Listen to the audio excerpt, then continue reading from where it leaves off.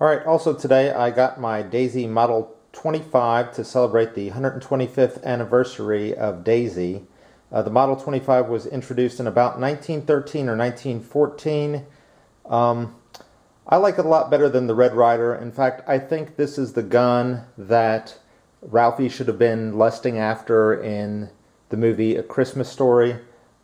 Even at the time that movie was set in the late 1940s, the Model 25 was more expensive and more powerful. I had to pay about $150 for the 125th anniversary gun. It's not on the Daisy website. I actually had to call the museum, and I talked to this nice old lady named Sue, and she helped me out. The first models were reserved for the Friends of the Daisy Museum, and the time window has elapsed, and it's open sales to anybody who wants one, but you've got to call up and order it now.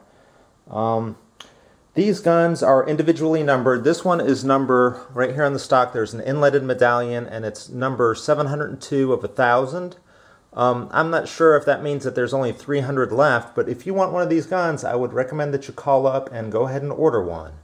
One of the more pleasant surprises of the 125th anniversary gun is that the metal is actually blued. And that's the way that they used to do them up until about 1951. In 1952 they switched to electrostatic paint and a plastic stock and grip. Below it I have, back in 2010, Daisy started reissuing the 25. And it's good, it's a lot of fun. I got that one on closeout at Meijer for about $27. And I've been enjoying it a lot. Interestingly, another neat point is that I saw a review on Pyramid Air where some old guy named Myron said he could never afford the Model 25 as a kid. He had a used Red Ryder instead, and he used to borrow a Model 25 from a more well-to-do kid on the street. He liked the Model 25, it was more powerful. And that's kind of a funny story about the way things and people used to be many years ago.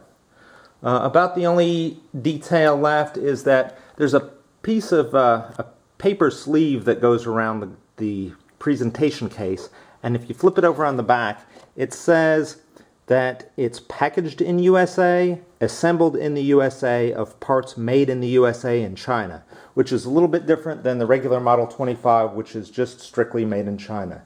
So I don't know if it's worth $125 to you or $150 to you. You might want to jump on it and get one. So thanks for watching my video.